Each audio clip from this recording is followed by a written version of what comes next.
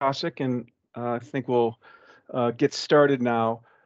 Just to make sure, can everybody raise your hand if you can hear me? I just want to make sure that you can hear me and you can see the screen okay. Good. Okay, good. That's great.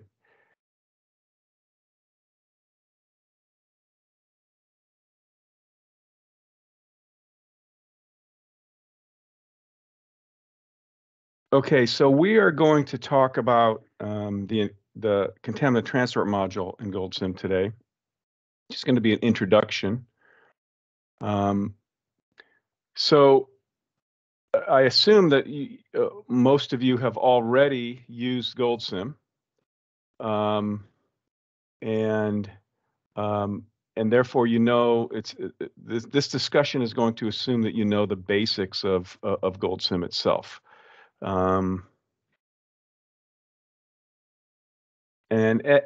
if that's the case, you know that GoldSim is a very flexible tool.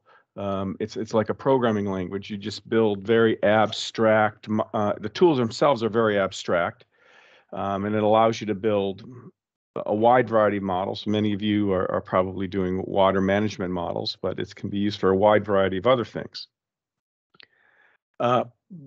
If we wanted to simulate other types of systems, the basic GoldSim framework is often insufficient. And we realized that 20 years ago that this abstract flexible tool is very powerful for some systems, but there's some specialized systems where the equations are a bit more complex and you can't solve them using just the generic tool.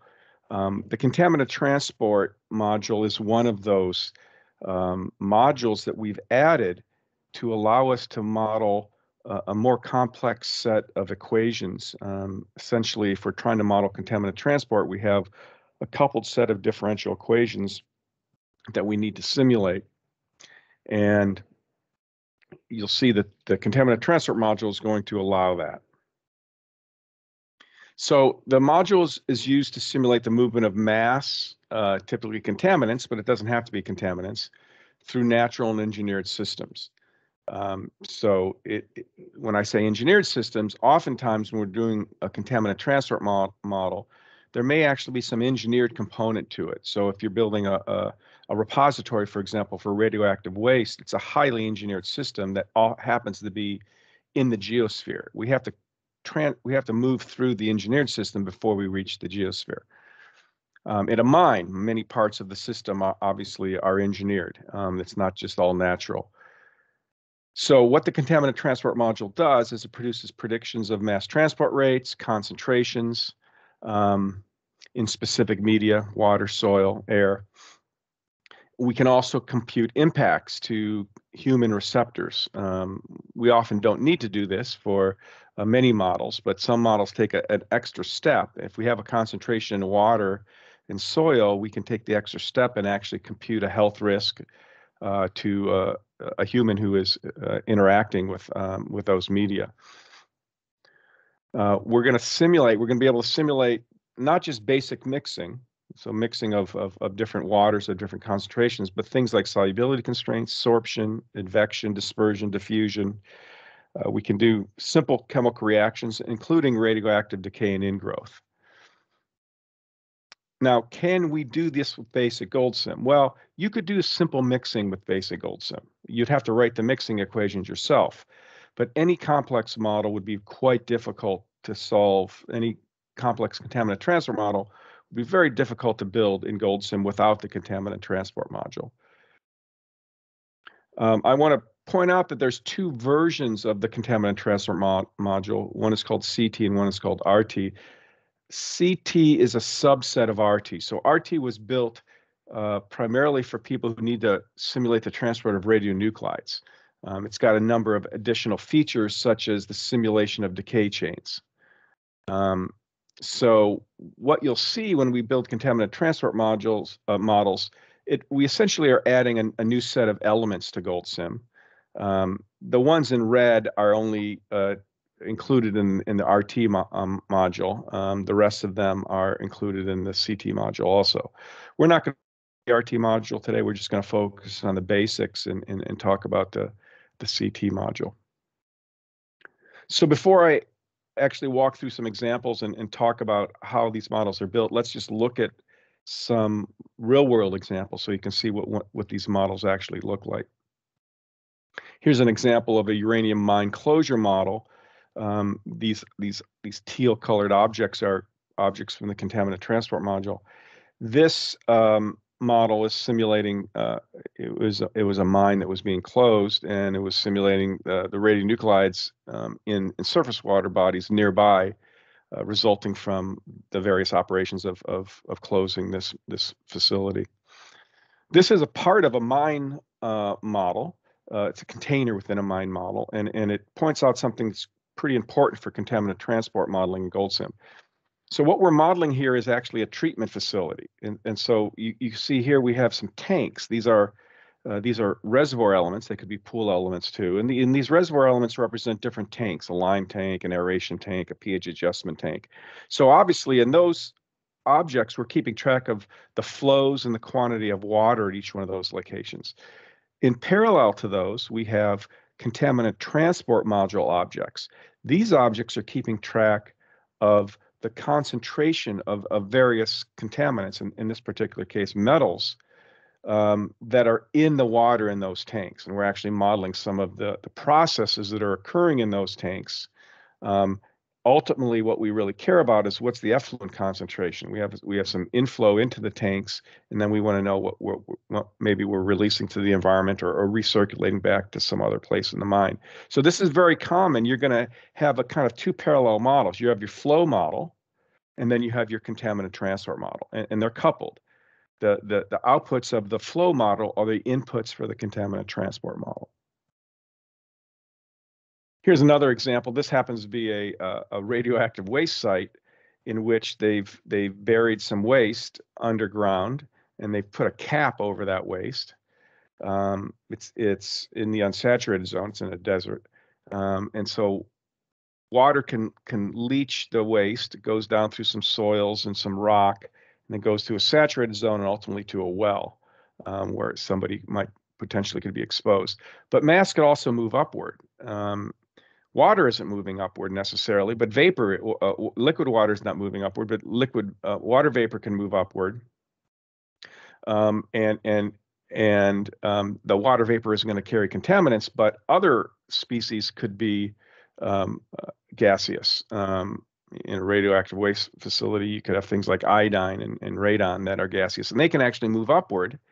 We can also have plants and animals can actually move waste upward, and the contaminant transfer module is able to represent those type of processes. Most people wouldn't have to worry about these, but in radioactive waste you do. This is a very complex radioactive waste disposal model in which there's a repository at great depth and some fractured rock. There's some highly engineered containers that are placed in boreholes that are surrounded by bentonite. And we can kind of zoom in that over here. In order to simulate that, we have to simulate the diffusion through the bentonite. Then we're going to simulate the movement of these radionuclides through some fractured rock. They're going to ultimately meet a fault. The fault's going to bring them up to a surface area where there might be some aquifers and lakes and ponds and other biosphere components. And ultimately, we're going to calculate a dose to people who might interact with the waste.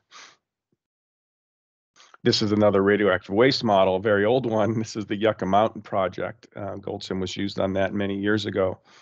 And what we have to worry about here is we have a repository in a very complex geological system, fractured, tough, unsaturated, and so we have water flowing through the fractured, tough, and through fractures, and also through the matrix. There's not enough water. Leaching things from the repository, going down through the unsaturated and onto a saturated zone, and ultimately to a biosphere via a well. This is a very long-term model, so we actually have to simulate climate change over time. So one thing that's very important to understand about the GoldSim contaminant transport module is it's different than what you may be familiar with. So many of you may have built detailed contaminant transport models using, big 2 and 3D finite element or finite difference codes with 10,000 elements or nodes. That's not what GoldSim is about. And so when you're building any contaminant transport model, the thing you have to ask is, just because you can build a large, highly discretized model doesn't mean you should. The problem is there's huge amount of uncertainty in contaminant transport models. There's uncertainty in the source. There's uncertainty in the key input parameters like partition coefficients and solubilities. We really don't understand the dispersive characteristics of the system because it's extremely heterogeneous in the real world. As a general rule, our ability to predict concentrations is much poorer, much basically subject to greater uncertainty than our ability to predict flows, heads and flows in let's say, the subsurface. And so we have to take that into account and realize that's the case. And that's kind of built into GoldSim. GoldSim is not meant to build 10,000 node models. It's meant to build much more abstract models than that, maybe having the equivalent of a couple hundred elements or nodes, not thousands of elements or nodes. And that kind of leads into this quote, one of my favorite quotes about model building in general, that basically says, a really complicated model is not a good one. In fact, a really complicated model may be a really bad model. And it's important that you take that to heart. A good modeler is able to build a model that's simple but evocative and captures the physics of what's really happening in the system. So in GoldSim, what this really means is we're building what we would call a total system model. Kind of, we're looking at the whole system at a very high level, trying to capture all the interrelationships. In order to do that, we may actually need to build some detailed process level models. Let's say a 3D flow model or a thermodynamic geochemistry model. But we take the information we learn from those detailed models and we kind of roll them up, we abstract them into a simpler representation of the system that still captures the physics of the system.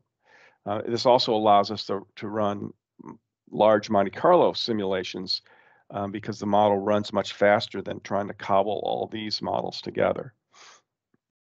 So given that little philosophy, now let me talk a little bit about GoldSim, and I'm going to give you some background on the contaminant transport module. And then once we do that, I'll move in and actually show you some real models. So the contaminant transport module, as I said, it adds a number of specialized elements to GoldSim. It adds a number of elements. We're just going to focus on the ones we see here in this talk. So the first thing you have to remember about the contaminant transfer module, it's a basic framework. It's still generic, but it understands some physics, right? We have to represent some physics. We have to conserve mass. It understands decay and ingrowth, so we can have decay chains. It understands the process of diffusion. It knows what the diffusion equation is. It knows partitioning. It understands advection and dispersion. So it does have physics built into it, into the equations it's solving, but it's still quite flexible. So you can build almost any type of system, but the onus is on you to make sure it's physically realistic, that what you're doing is a good representation of the system. The other thing to keep in mind with the contaminant transfer module is GoldSim has a feature where you can use arrays of data and calculations. Vectors, there's a one-dimensional array, and matrices, two-dimensional arrays. These exist, and you may have used them in your other models. You don't have to use them, but they're often quite powerful to use these. But they're required. They're absolutely required for the contaminant transport module. So the contaminant transport module relies on the use of arrays. And the reason it does this is because we're going to be modeling multiple species. And so instead of writing equations and writing this, putting objects on the screen for each species, we're going to put objects on the screen that simultaneously transport all of the species. And so the outputs, the inputs to a contaminant transport module and the outputs for contaminant transport model are almost always vectors of species. of the various species that we're simulating. So when we build these models, the steps are as follows. We're going to define the species. We'll talk about each one of these steps in a minute. Then we're going to talk about the media that we need to model. And when I say media, I mean things like air, water, sediment, rock, soil. Then we're going to specify some transport pathways. And the transport pathways are made up of media. So an aquifer transport pathway is made up maybe of water and sand, right? And we now have to connect those transport pathways together. We have to tell GoldSim what are the processes that are moving mass from one location to the other. Obviously, we have to define some source terms. Where does the mass start? And is there initial conditions, some boundary conditions? And optionally, we can also now define how receptors are impacted. So we can stop after this fourth step and say, okay, I have concentrations at these various locations.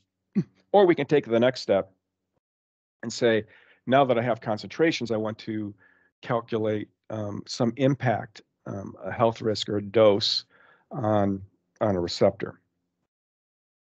So let's just talk quickly about species. The first thing you have to understand is basically GoldSim does not understand chemistry. It's just going to say, hey, you invent a species. Here I've invented one called C and one called D. Tell me its properties. And its properties are quite simple. We tell it whether or not it has a half-life. Does it decay? So in this particular case, I'm saying C decays and D does not. And we give it a molecular weight. A molecular weight is important because some of the inputs can be either in grams.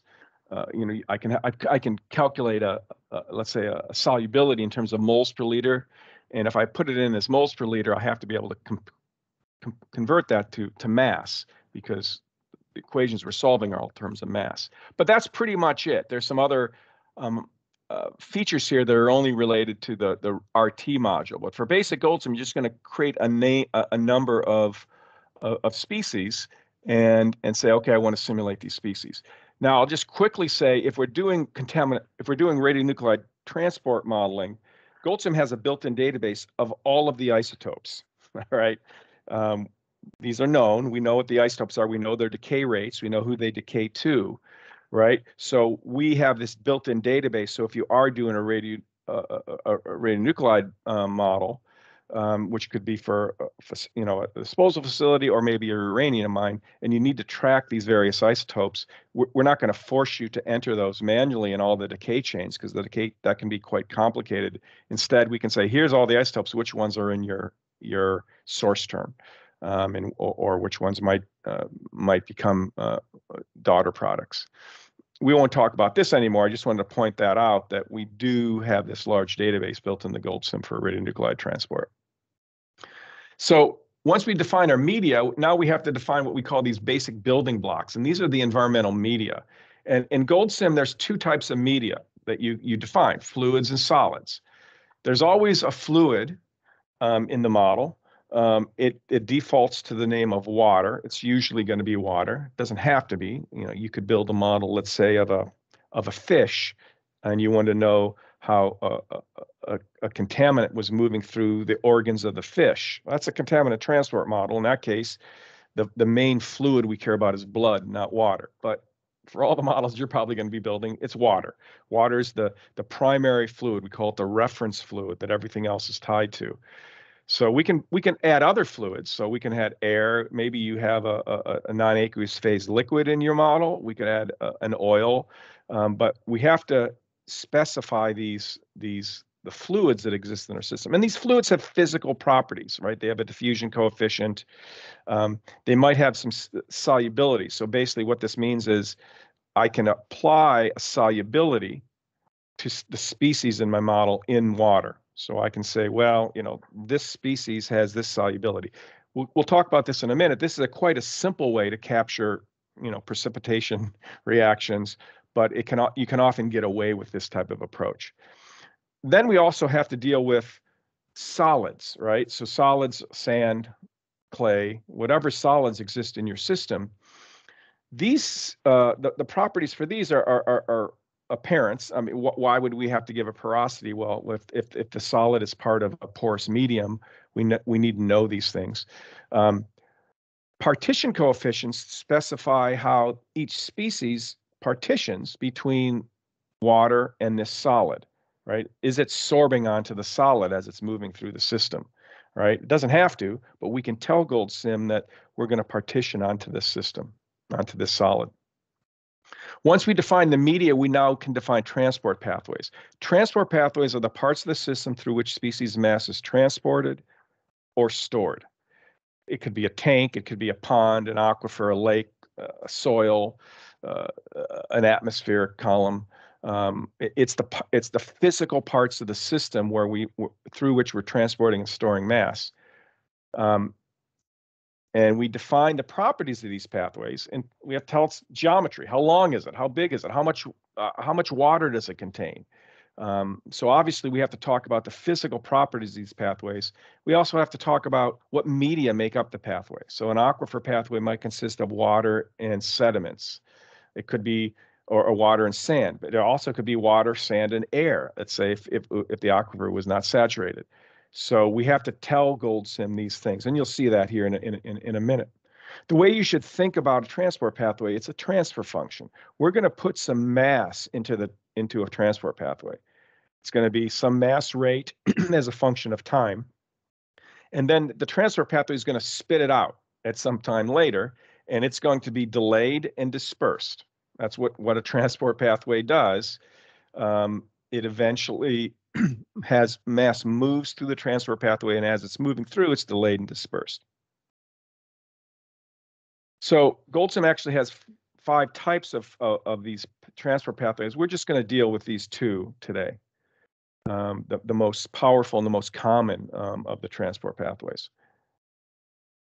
So what we're going to end up doing when we build a model is we build a model in which these various pathways are hooked together via what we call mass flux links. The mass flux link says, how does mass move from soil to the shallow aquifer?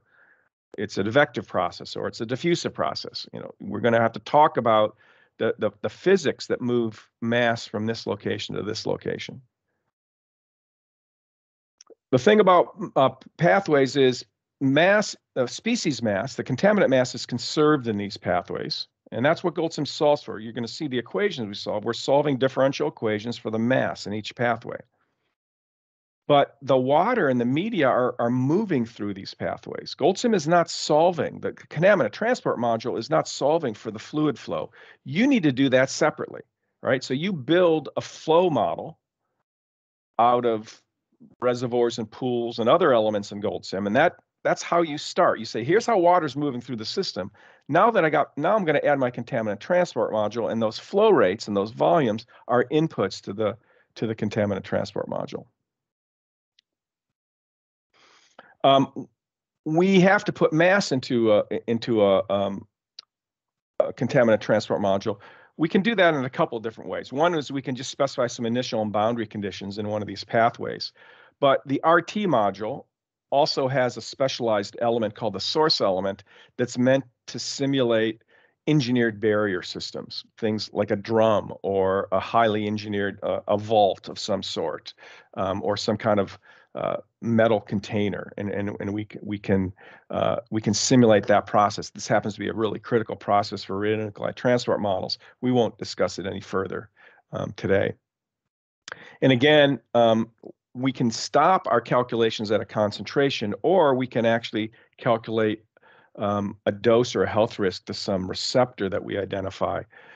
This is important in some models. We won't talk about this today. We're just going to calculate concentrations. Okay, so now that we've done that, let's actually look at a few simple models that I've built, and so you can see what these models look like.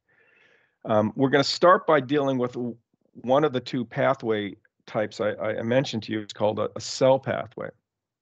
Cell pathways are mixing cells. They're like tanks. What does this mean?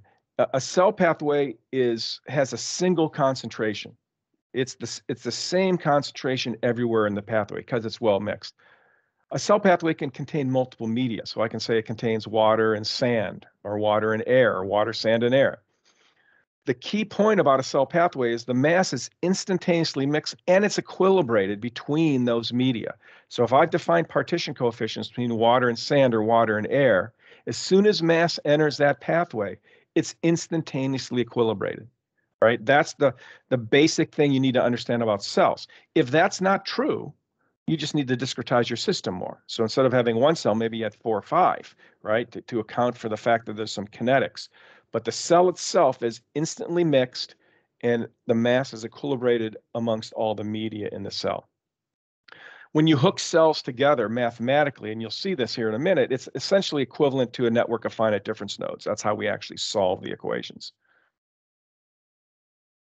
We're going to hook pathways together by creating these things called mass flux links. In general, the mass flux links that we typically care about is what are the processes that move mass from one cell or pathway to another. It's going to typically be advection/dispersion or diffusion, right? Those are the key. There's a couple other special purpose types that I'm not going to discuss, but the bottom line is we're creating mass flux links that tell GoldSim that we're moving mass from this location to this location via this process, this advection, diffusion. So let's look at a little simple example. And so in this model, we're just going to model 2 tanks, right? Make it really simple. So these 2 tanks have a constant volume, and I have a constant amount of water flowing through the tanks. I'm going to introduce a small amount of mass of contaminant named X into tank 1. So we're just going to drop some mass in the tank 1. And what I want to know is what's the concentration in tank 1 and tank 2 as a function of time. We just have water flowing through the system, and ultimately it leaves tank 2, and we don't care about it. It goes to some sink, so we don't care about that. So let's look at that model. That model looks like this, all right? So in order to build that model, the first thing I have to do is create a species element. And the species element says, oh, I have one species called X, all right? I just made up a species called X. I have water, and that's all. I don't have any other media in this system, and I just have the medium water. If I go to the model, there's my 2 tanks. So that cell element represents this tank. This cell element represents this tank. This represents the sink. We don't really care about it. Let's look at tank 1. So tank 1, this is a mixing cell. What does it ask you for? What does a mixing cell want? It says, how much media are in me? That's what it's asking. And I'm saying, well, you have a constant volume. All right. Oh, and by the way, I'm going to add some mass. I'm going to add 100 grams of mass into you at the beginning of the simulation. All right. Tank 2 looks identical, except we're just not adding any mass. All the mass starts in tank 1. If we look at tank 1, we have an outflow from tank 1. I'm going to tell GoldSim that water flows from tank 1 to tank 2 at this flow rate, a rate of 0.1 cubic meter per day. That's all we're saying. And water flows from tank 2 to the sink at the same rate. So that's all we're doing. We can now run the model.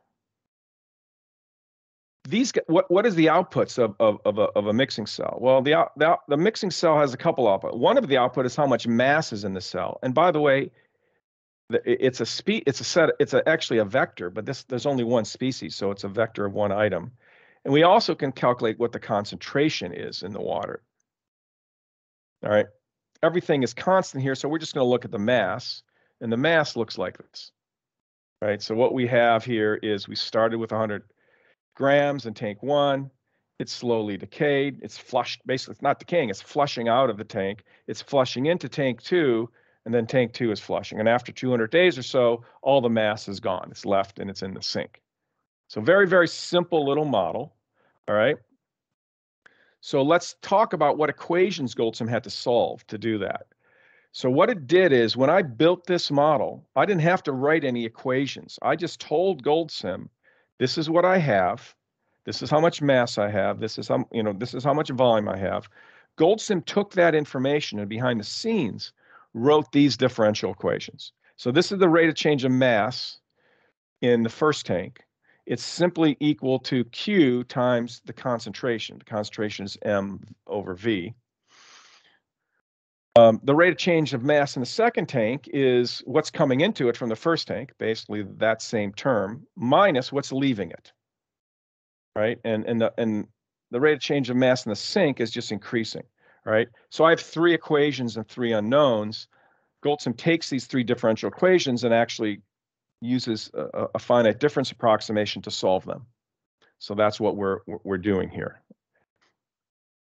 Let's go a little bit more complicated now. Now in this model, we're going to have advection, but now we have partitioning. So I'm going to add a second species called Y. It's also going to be added initially into tank 1. And there's also some sand in each tank. The Y partitions onto the sand, but X does not partition onto the sand. All right. An important assumption here is that when mass is in the tank, either tank, it's instantaneously partitioned onto the sand. So it sees all of the sand. It's almost like these are really well mixed, but the sand can't leave, right? We have a filter there or something. So the idea here is this tank is completely well mixed. So any mass that enters immediately partitions between the water and the sand. That's an important assumption in this simple model. Let's open that model.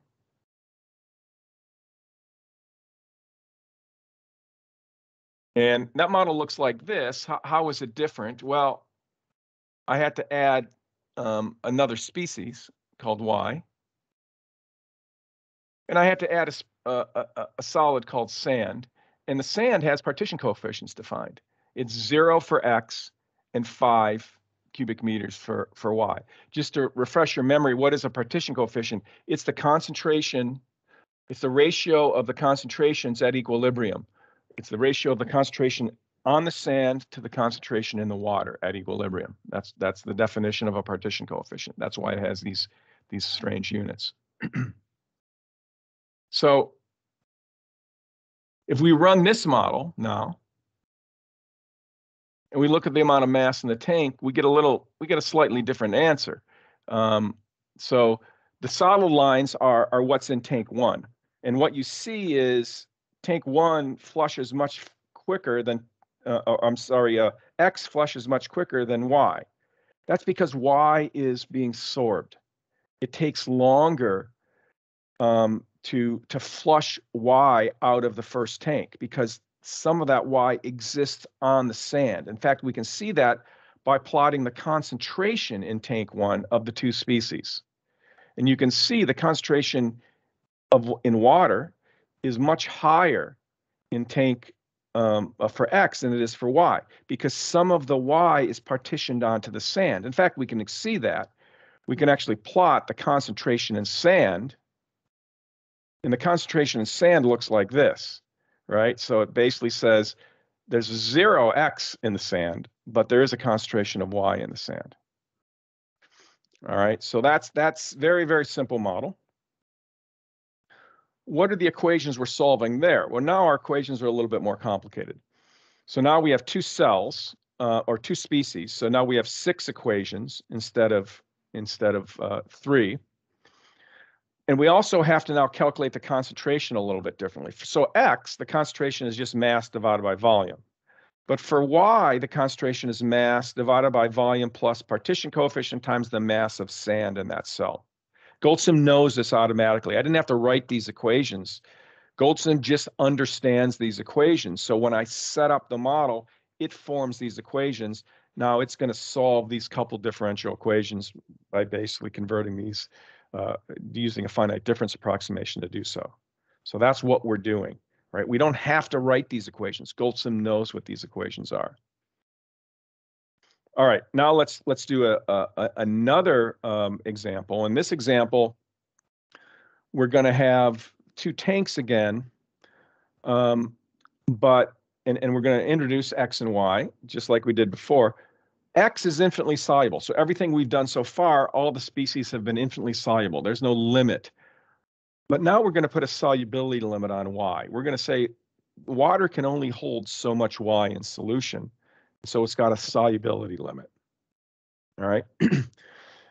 This is a very simple way to represent solubility constraints. So, you may not be able to do this. You might have to use a geochemical equilibrium code, and GoldSim can do that. Many people have actually coupled GoldSim to geochemical equilibrium codes, but you don't want to do that unless you have to. That's a big step and a tricky step. Here, we're just going to take a really simple approach to solubility limits. So let's look at this model. And this model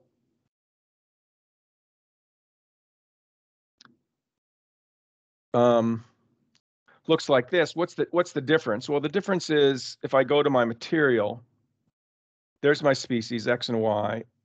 I don't have any sand. But if you look at water, I've defined some solubilities here. And you'll see that there's two solubilities. One, X is -1, okay? And Y is a number. Turns out the number is 10 milligrams per liter. So we're going to say water cannot hold more than 10 milligrams per liter in solution. X is a negative solubility. A negative solubility tells GoldSim it's infinitely soluble. Whenever it sees a negative solubility, it basically says, skip all the solubility calculations. This guy is infinitely soluble. That's the default. In fact, in the other models we ran, there were solubilities. They're all set to -1. So if we run this model now, and we look at, let's first look at the mass in the tanks. What we're going to notice is that X flushes faster than Y, right? So it takes longer for Y to flush out of the system. In order to understand why, let's look at the concentration in the tanks. All right, so here's the concentration in the tanks. And what we see here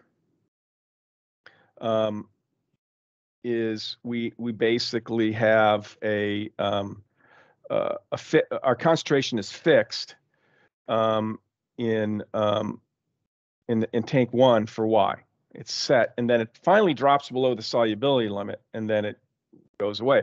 Well, if I fixed my solubility, remember the mass rate at which we're leaving this cell is Q times concentration, right? The concentration is higher for X than it is for Y, therefore X flushes faster than Y can flush, because Y is constrained by a solubility limit. So the equations here are really no different than what we've done before, except now when we're calculating the solubility, we have to constrain the solubility. We say, well, the solubility isn't just mass divided by volume, or if we had solids, it would be, mass divided by volume plus a term for the partitioning. But we also have to account for the solubility limit, and we can't go above the solubility limit. So that's how we're solving those equations. Okay, so we've just talked about advection, and advection is a unidirectional process, right? We advect from the upstream cell pathway to the downstream pathway. But diffusion can also be important, right? Diffusion often isn't important in some systems because diffusion through water is slow. Diffusion through air is much faster, but diffusion through water can be quite slow. All right. But there are certain circumstances where diffusion can be a really, really critical process. Keep in mind, when we were calculating an advective rate, the MDT, it was a Q times concentration. But for diffusion, it's a constant, we'll call it diffusive conductance, times a concentration difference. It's not times the concentration, it's times the concentration difference. This makes a diffusive flux link bidirectional. It can actually reverse depending on what the concentration gradient is, right? This constant term up here, as you would expect, is the function of diffusivities and porosities. Basically the physical and chemical properties that are controlling diffusion is what's in this term here, and this is just the concentration gradient. So let's look at an example that does that. This is an example where I've got a contaminated layer, let's say at the bottom of a pond. It's at a fixed concentration. I want to keep that contaminated layer from impacting the pond, so I put a cover on top of that, a clay cover or something that is sitting on top of the contaminated layer. Of course, that doesn't stop the contamination from moving. I'm not moving any water through that cover. Let's say it's got a very, very small hydraulic conductivity, but I can diffuse through that cover. So we're going to simulate the diffusion from the bottom through this cover up into this well-mixed pond. That model looks like this. So in this case, well, let's go and say, look at our materials. So in our materials, I have the sand. This is what the cover is, right? I don't have any partitioning or solubilities here. These 5 cells represent the cover, right? So basically, we're going to have to, we're discretizing the diffusion through the process. We're discretizing that cover. This would be equivalent to modeling this system, say in a 1D numerical model, and you've got 5 nodes or 5 elements. That's what we've done here. We've discretized the system. If we don't discretize the system, we've got problems because the mass would immediately, if I just had one cell here, the mass exists immediately at the surface. Well, we don't want that. We need to discretize it. In the GoldSim, we talk a lot about how to discretize this. I won't go into detail. I will just say in this particular model, 5 cells is an appropriate level of discretization. So if I were to look at one of these cells, the bottom cell just has a fixed concentration. This is the cell that's the contamination. If I look at any other cell, let's say cell 3, first thing I have to do is say how much water and how much sand is in the cell. Well, it's a function of my geometry, right? So I have some thickness of the entire cover. I have an area of the bottom of the pond, a discretization level, it's 5, and a porosity. That tells me how much water I have. Similarly, how much sand I have is the thickness times the area times the density divided by the discretization. So that's how much water and sand I have in each one of these cells. I don't have any inflows or outflows. There's no water moving through these guys. But what I do have is diffusive connections. So I have a diffusive connection from cell 3 to cell 4 and another one from cell 2 to cell 3. So it's connected on both sides. And when we define this connection, we have to define some of the geometry. We're basically saying, what's the distance between these 2 cells? What's the cross-sectional area between these 2 cells? Am I diffusing through a porous medium? Yes, you are. Sand. GoldSim takes that information and then is able to solve the diffusion equation. So if we were to run this model, and we were to look at the time history, so what I'm plotting here is the concentration in each one of those cells. So this is the bottom cell, where it's at a fixed concentration of 10, and you can see that each cell slowly reaches this, at some point, all those cells are at the same concentration. And the pond, even after 200 years, right, has not quite reached the concentration that's in the contamination itself. And by the way, that cover was, I believe, it was a ½ meter thick, right, with a porosity of 0.3. So diffusion is a slow process, right? That's the take-home message here. But we can simulate that diffusive process in GoldSim. Okay, so I've talked a little bit about cells here. I just want to point out cells can represent any geometry, right? You can put these cells together in different ways. Here's a model that's representing a borehole. So they've drilled the borehole. At the bottom of the borehole, they've disposed of some waste. Each one of these represents a cell, and then there's a lateral ring around that borehole that we also need to simulate. That's also represented by a cell. Now we're using some cylindrical geometry when we're defining the various connections. But you can build fairly complex models this way. This model that I showed you earlier, what we're modeling here is diffusion from a cylinder. So the cylinder is placed inside borehole. The borehole is surrounded by bentonite. And what we're doing is we're simulating the diffusion from the middle, from the waste package out through the bentonite. And we're using basically 10 of these cells to discretize that system. Here's a system where I've got lots of stuff going on at the ground surface. I have some river, I have some sediment in the river, I've got some surface soils, I've got a marine environment with some sediments, and there's lots of different movement between these mixing cells. Here's a schematic of what we're simulating, and we can represent all of that mixing and movement in our mixing cells. Here's a model where we have, let's say I have a trench. I'm going to move through an unsaturated zone, then it goes through a saturated zone, and I've kind of discretized the saturated zone as we're moving along, and maybe we have a well at the end. The problem with this particular model is that if I'm advecting mass through this saturated zone, we have dispersion going on. Well, you might have noticed when we looked at mixing cell, there is no input for what the dispersivity is. But we will get dispersion here. We're going to get dispersion because we're going to get numerical dispersion as we move along here. But that's not very nice. We don't want to have numerical dispersion because it's we want to make sure the numerical dispersion is not too large and is not doesn't dwarf our actual dispersion. So we wouldn't model this type of system like this. Instead, we would use a different type of element, and this is called an aquifer element. And an aquifer element solves the one-dimensional advection dispersion equation. And here you see I've replaced it in the unsaturated zone and the saturated zone. So what is this aquifer pathway? What it does is it solves a one-dimensional advection dispersion equation, and it does it using finite differences. Right, but it specifically solves for the dispersion, the longitudinal dispersion in this pathway. So let's look at a simple example here. This will be the last example we'll look at. I have a cylinder that it's a horizontal cylinder. It's filled with water and sand and saturated. I'm going to push water through this cylinder at a constant rate. I'm going to add chlorine and two species. I'll call them chloride and organic, at a constant rate on the upstream side.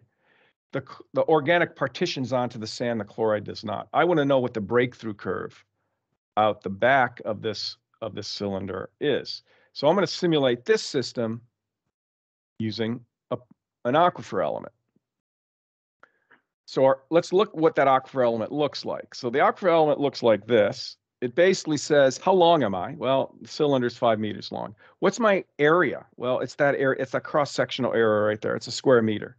What's my dispersivity? Here I'm explicitly telling GoldSim, this is the degree of longitudinal dispersivity I have. Here I've defined it as 10% of the aquifer length. We'll come back to this number here in a minute. Am I filled with something? Yes, you're filled with sand. Am I saturated? Yes, your saturation is 1. Here I'm putting in a constant rate of 10 grams per year of both of those two species, right? Number of cells says, I'm telling GoldSim, when you solve this, I want you to discretize this into 10 finite difference nodes. I need a certain number of nodes in order to capture this dispersivity properly. If I had a small number of nodes and it wasn't big enough to capture this dispersivity, GoldSim would tell me, he says, I can't simulate that dispersivity, I need more cells. 10 is enough in this particular case. So I'm going to go ahead and run this model, and I'm going to look at the mass leaving the end of this guy. And what we see here is there's chloride ion, and there's organic. The organic had a partition coefficient, the sand, so it's retarded. In fact, I defined the partition coefficient in such a way so I got a retardation factor of about 2. Right? So that's what's breaking out at the end of this column. All right. So in a real model, we're going to combine these cells and aquifer elements together to create complex systems. That's what I did here. I had some cell elements. These were aquifer elements, right? The unsaturated soil, the unsaturated rock, the saturated zone, all represented using aquifer elements. As I said, we're going to couple our flow and transport models together. So if the flow is steady, obviously you don't need to model the flow system. You're just putting in constants. And in this model, all my examples were steady state flow, but they don't have to be. You can model transient flow through these systems. And in that case, you have to have a separate flow model that's keeping track of what the flow rates and volumes are. So I've gone through this pretty quickly, all right? And I've only shown you very simple models.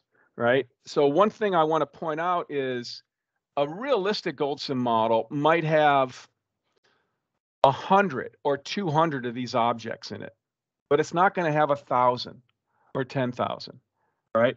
It won't have 5. Right. But it's going to have 50 or 100 of these. So our level of discretization is not really high, but we can build extremely complex models. I mean, GoldSim is used to model very complex geosphere systems for radioactive waste disposal. So you can build a very complex model. We didn't discuss everything here. So we didn't discuss a number of things we discussed, such as you can transport mass on suspended particulates. GoldSim provides that. We can do some water treatment. We can actually say when mass enters this particular cell, we're going to say remove 98% of the zinc and 95% of the iron when it moves on. So you can try to simulate a treatment process. There's other transport mechanisms that are a little bit more complex than advection and dispersion. Let's say plant transport. We can model matrix diffusion. So matrix diffusion is a process that occurs when you're moving contaminants through fractured rock. Essentially can diffuse into the matrix as it's moving. We can model that process. We can link GoldSim to an external transport code. So if you had a part of your model that you needed to model in great detail, you can tell GoldSim and to couple that code directly into GoldSim. And as I said, we can simulate complex source terms. So the take-home message here is GoldSim is complex and powerful, but you can create very complex multidimensional models just using these small pieces that I've shown you. The pieces themselves are 0 or 1-dimensional. A cell is basically 0-dimensional, or aquifer is 1-dimensional, but by connecting together 0 and 1-dimensional systems, you can build a 2 and 3D dimensional system very easily. As I said, we're not intended to build highly discretized models, right? We're trying to, and we would strongly argue that there's so much uncertainty in these models, it's inappropriate to have them highly discretized. We have a lot of uncertainty in our source terms and our partition coefficients and our solubilities and our dispersivities. There's so much uncertainty. It's inappropriate in many cases to build very, very highly discretized models. How do we learn this? And this is the key point. How do we end up learning how to use GoldSim? Obviously, we have a user manual like we do for basic GoldSim. We have a lot of examples in a model library. But most importantly, we're in the middle of building an online course. This online course is similar to the online course that we built for basic GoldSim, but it focuses only on the contaminant transport module. These are the chapters in the course. I've got about 3 more units to build. We're going to release a major new version of GoldSim here in a couple months, so I've had to put this aside, but my goal is to revisit this and by the end of the year have this free online course online. And I strongly encourage you, if you want to learn how to use GoldSim, take this course. I've been working on this for almost 2 years, so this is a very detailed. It's got like 60 example models, lots of discussion of not just about GoldSim, but about contaminant transport modeling in general. So I think it'll be a great way. It'll take you 3 or 4 days to go through the course. I mean, that's what it's going to take, but you don't have to do it all at once. You can do it slowly and spread it out. But when this is available, we'll announce this, and I highly recommend people to go here. We've got a bit of a big group, so I'm not going to take questions live here, but what I will do is I encourage you to contact us if you have any questions. Send me an email, send it to our support desk, and we're happy to discuss the contaminant transport module or any other thing with you. This webinar will be posted in a day or two to our website along with those example models. So we'll post the PowerPoint, we'll post this recording, this little video, and we will also post the example model. So I encourage you to download that if you want to share it with your colleagues. Okay, thanks for your time, and have a good day.